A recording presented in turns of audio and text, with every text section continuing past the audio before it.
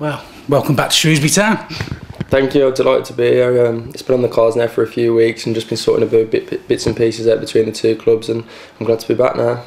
Thing with it as well, previous time you were here sort of was cut short, so is it a bit of unfinished business? Yeah, definitely. When I was here last time I was doing well, I was scoring goals and I was enjoying my time here, and then obviously it got cut short by Wolves because they're a bit short and they needed me, so it's my parent club. I went back and did my best for them, but obviously I'm delighted now to be back and obviously I can kick on from where I left off last time. Because when you went back to Wolves, you're still a young player, but you went in and you were involved.